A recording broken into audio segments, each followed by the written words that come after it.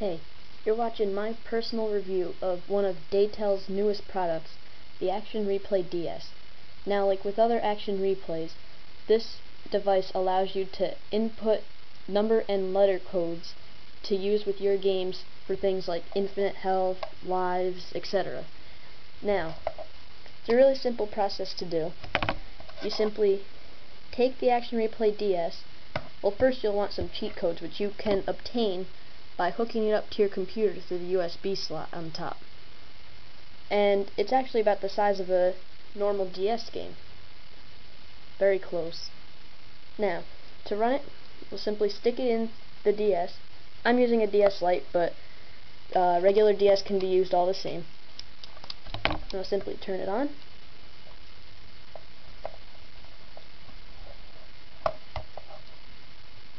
And we're presented with a very user-friendly display.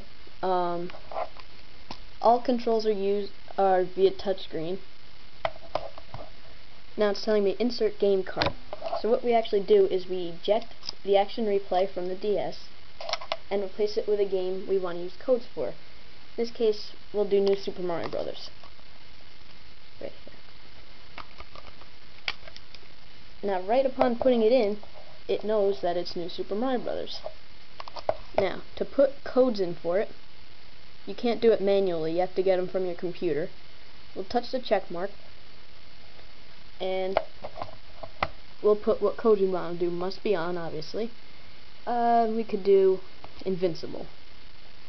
Now, we got some codes on, so now touch go,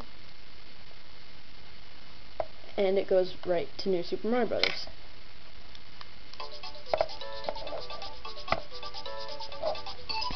Start a one-player game here.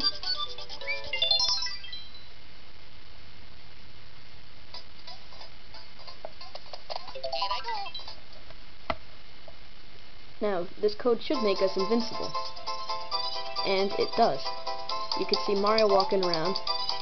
He's got, let's see, will it be infinite star power? Yep, it seems to be lasting a pretty long time. So there's just one of the many thousands of codes you could have for your game. Obviously, it doesn't work with just New Super Mario Brothers. Daytel has codes for almost all DS games you could think of. Especially the popular ones like New Super Mario Brothers. Now, if you're the cheating type, going through levels is a breeze with invincibility. That sounded like a commercial, huh? Anyway, before my camera runs out, let's try another game. This time we'll use Mario Kart DS. Now, same as before. Put the Action Replay in, turn the DS on, and I'll just do this right quick before my battery runs out. Insert game cart. Okay, so we take this out, put in Mario Kart, and there we go. It knows that it's Mario Kart DS.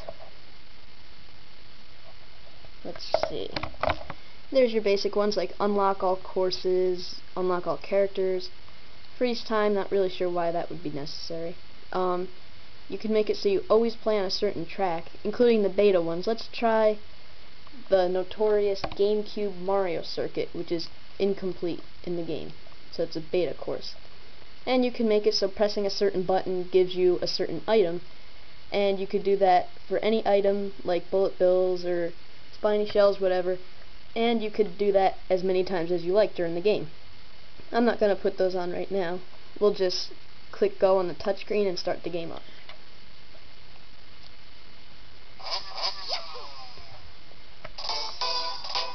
And if anybody's wondering, no, you cannot use these cheat codes on Nintendo Wi-Fi because simply they just don't work. It acts as if there's no codes entered. So now we can go to anywhere. Let's go to time trials.